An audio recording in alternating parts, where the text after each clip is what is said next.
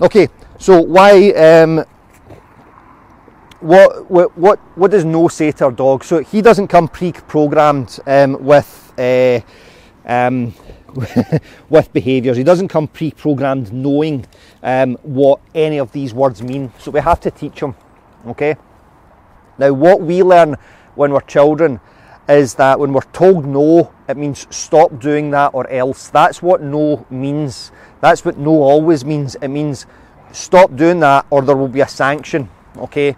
And that sanction is always unpleasant, okay? It has to be unpleasant or it wouldn't work, okay? So that's what no means to your dog when you teach them no, if it works, okay? And that's if it works, and very often it doesn't work. Very often what no teaches the dog is do more of what you were doing, okay? And I've seen that repeatedly. So no means if you don't stop doing this, there will be a sanction which is uncomfortable, unpleasant, annoying, or painful enough that you want to avoid that, okay? And if saying no is done properly, okay, you are linking that with you each time you say no to your dog. So your dog is learning every single time that you say no that you are either going to or willing to follow through with that sanction of saying no, okay? So just now I could start saying to him, because because we've been filming this video and we've not been playing since we came in here, I could start saying no, leave it, no, leave it, okay? Now, and it wouldn't make any difference to him anyway, okay? Now what I've taught him is that, can I have one of these toys back, okay? And because I've taught him this without ever saying no, then he has confidence that that's never going to be unpleasant when I go in towards him there, okay? It's always going to be a pleasant experience, okay? And I also recognise that when he does get that way, when he gets kind of antsy and wants to kind of hold on to these things,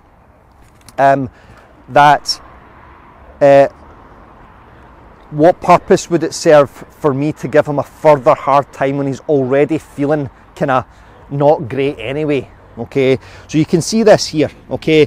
This is not playfulness, okay? That's not, because I know my dog, okay? This is not playfulness, this is kind of stressy behaviours that he's doing.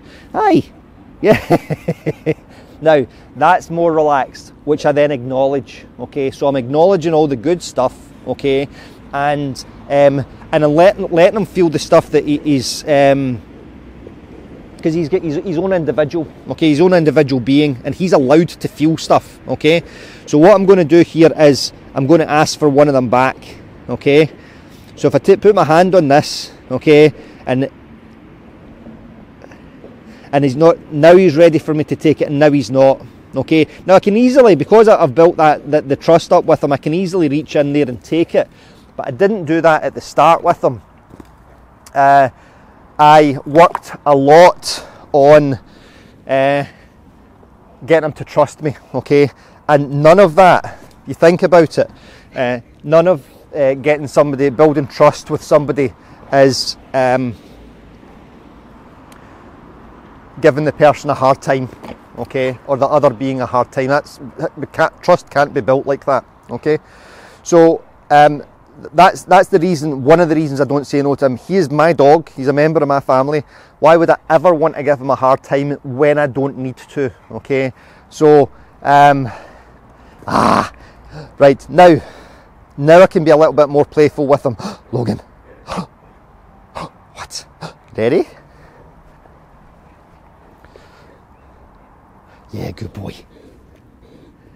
So you can see his left paw is tense on this, and then he's holding the other one. Now you can't do this with both of them, okay, because it's challenging for him, okay. And then I'm just going, now that was my invitation there, because when he moved back from them, okay, there we go, okay. So see how he is letting me, okay.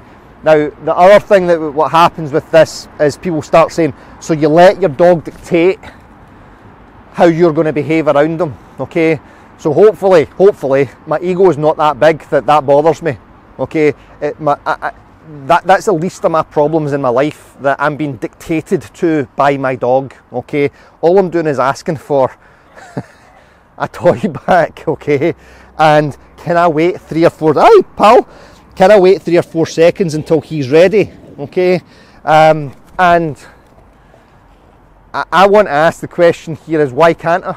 Okay, what is so in me, so in need of control of things in my life? What is so lacking in control that I have to have my dog respond the second I ask him to do something when I don't need to, okay? And I'll talk about how we get our dog to respond to stuff when we need to in the next video.